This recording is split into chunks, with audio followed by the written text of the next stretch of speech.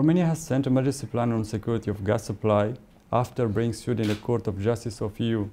What's the European Commission opinion on this plan?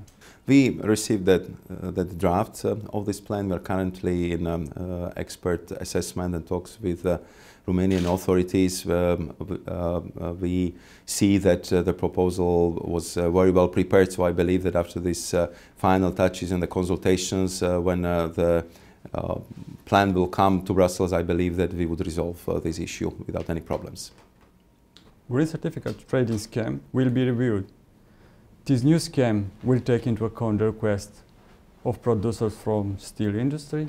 We studied this green certificate scheme. It was notified to the European Commission as a state aid. We studied it, we approved it. So I believe that this problem is also resolved, and then also steel producer would benefit from the decision. As a Vice President of European Commission, what's your opinion regarding the current emission scandal involving the Volkswagen diesel cars? I think that it's a very serious issue because it really tarnished the image of the European car industry. The fact that we've been very proud that our cars are the cleanest, safest and the best in the world. And I think that now we really have to work very hard with the car industry to make sure that we would restore that image and trust of the consumers as soon as possible. We already had several meetings with the Volkswagen representatives. I'm very glad that as of 1st of January we are going to introduce the new tests, the tests which will be conducted in the real driving conditions. So I believe that together with the member states who have the powers to inspect the cars on the spot, we will actually improve the quality of testing, and we will be testing the cars in real driving conditions, not only in the moment when they are allowed and permitted to enter the circulation, but also during the operation, so we could see if the standards of these cars are still respected even after a few years of the usage. What are the basics of the organization of the electricity market in Europe?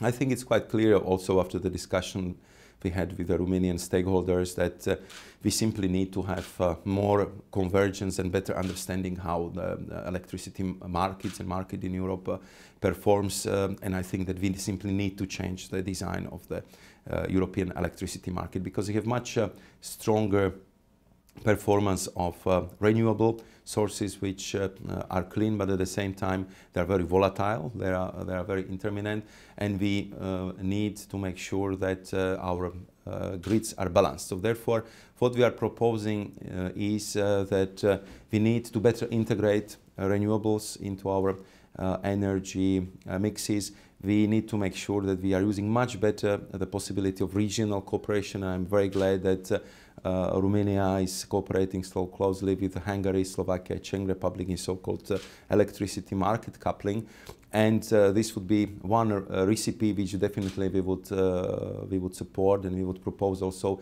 in this new electricity market design, which I hope will lead to the fact that electricity would be cheaper, more affordable, cleaner, and the supply would be much more secure.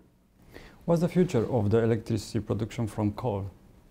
I think that coal is still playing a very important role in many of our member states, and it's quite clear that for countries like Poland and Romania, this is still seen as a very, very important source of energy. But at the same time, I think that it's quite clear that coal will help to fit with our climate agenda. The heads of states and government agreed in October of the last year what should be our climate goals, how much we would reduce the greenhouse gas emission. The goal is very ambitious, by 40%. How much we need to increase the energy production from renewables, where Romania is actually doing very well, and therefore also the coal power plants will have to be refurbished, modernized. We need to invest much more in research and innovation efforts in carbon capture and storage technologies to make sure that if we use the coal, we use it in a cleaner way, and we use it in a way which would allow us to also meet our climate goals. Iran is exploring the possibility to supply gas to Europe. To what extent could the Iranian gas replace the Russian, and when? I think that here we are working very much for more diversification of the supply. We would like to see more sources, we would like to see new roads of gas supplies. We see how quickly is developing these big projects, bringing Caspian gas from Azerbaijan to Europe. We see new discoveries in Mediterranean. We just had the good news from Romanian Black Sea. So we see that the sources are diversified, and we are going to propose in the February of the next year also new strategy how to use the LNG better in Europe. So we will see diversified supply of sources. I'm sure that Russia will remain a very, very important partner. And concerning Iran, I think that first we'll see more presence of Iranian oil on the markets, and gas would come much later, because currently lots of gas is used by Iranian economy. Iran is actually importer of Turkmeni gas to Iran. So I think at first we will see the consolidation of the gas industry in Iran, and we will see how the prospects of Iranian gas export will evolve in the future. There was a lot of pipeline projects, most of them abandoned. What is the chance to see one of these realized, and when? Now, I think that Romania is in a natural place of being regional energy hub. You are playing very, very important role, and I just thank your representatives for a very important role they played in so-called KESEK group. KESEK stands for the connectivity of Central and Southeastern European countries, because Romania and her interconnectors would be very important for the energy security in Europe, and there are several prospects of having pipelines going through our country. I mean, we can speak about vertical corridors, we can speak about BRUA projects, or we can speak about some other projects which have been already mentioned in this context, like the East String. So I think what will in the end decide the future of this project would be commercial viability, discussions among the transmission system operators, and the actual needs. But I think that Romania will definitely consolidate its role as the regional energy hub for the Southeast Europe and Western Balkans. So what is the chance to see one pipeline gas pass to Romania? I think that we will see that Southern Gas Corridor will bring a new Caspian gas to Europe before 2020, and then of course we will see how this Southern Gas Corridor will be linked to the countries like Bulgaria, Romania, and I believe it will go even up more to the north, to Hungary and to Austria.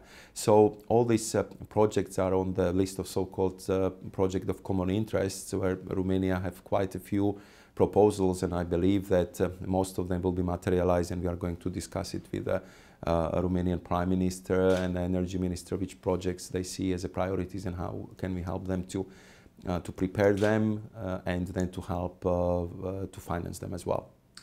Renewable energy is promoted more and more, like in your hidden strategy. What is the scenario? That is a scenario in which the renewable energy could become competitive without any form of support? I think we are quite close to that moment, because we see that renewables developed very quickly. They are more and more competitive.